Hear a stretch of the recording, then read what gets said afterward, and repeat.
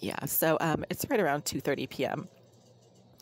on Sunday, February 6th, and the thing that lives on the other side of the shared wall of their kitchen with my bathroom, and I'm pointing to the shared wall right now, she has been sitting in that bathroom for the last hour and a half while I've been lying in bed, pretending to sleep. And as soon as I started turning over in bed and showing signs that I might be waking up, she started getting really agitated against the shared wall of her bathroom with my kitchen area. And the thing that lives directly below me in 76 at that same time started making super loud banging noises directly below me. And the creep across the street, I mean, they're all creeps in the building across the street. My understanding is that it's a holding pen for perverted nut jobs and bottom-feeding low-life scumbags.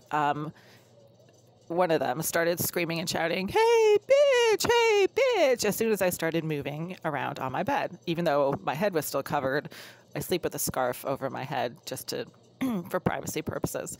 So they had no way of knowing that I was actually waking up unless I could see what I was doing. And there's a human tapeworm really living in the bathroom on the other side of this wall, because she spends her entire life, pretty much as far as I can tell, on the other side of that wall where the tinfoil is. The tinfoil is there for privacy purposes because every single time I go to my sink and try to use the water, she's right on the other side of that wall, and I don't know where she can see what I'm doing at my sink. So anyway, she started burning or smoking some kind of nauseating and sickening smelling narcotic or chemical as soon as I started moving around on my bed, and that was an hour ago.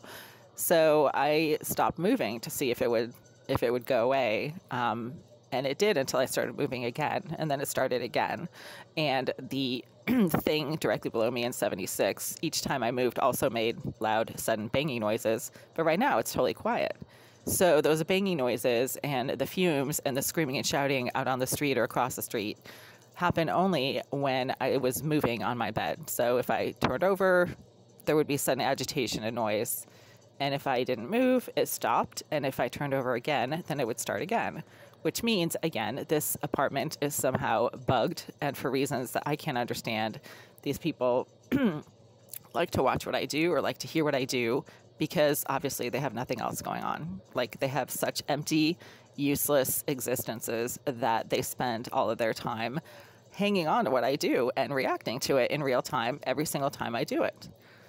And that's the thing. There's a set of events that happens every single time I do certain things in this apartment, but not others. And right now, nobody is making noises below me. There's no creep across the street screaming, "Hey, bitch, hey, bitch."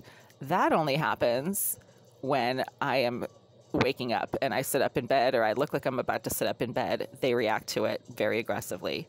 There's also certain things that happen only when I happen to try to sit on my toilet seat. Those things don't happen when I'm, walking around my apartment, let's say. So again, and there's a certain set of symptoms that happens when I start using the water from my tap, when there's something in it that makes me sick. It only happens when I'm using the water from that tap. Again, it doesn't happen when I'm anywhere else doing anything else. So there are certain sets of events that happen when I'm doing certain things in this unit that happen pretty much every single time I do them, that indicate some type of interference that is deliberate and criminal. So I'm just going to keep logging this as it happens.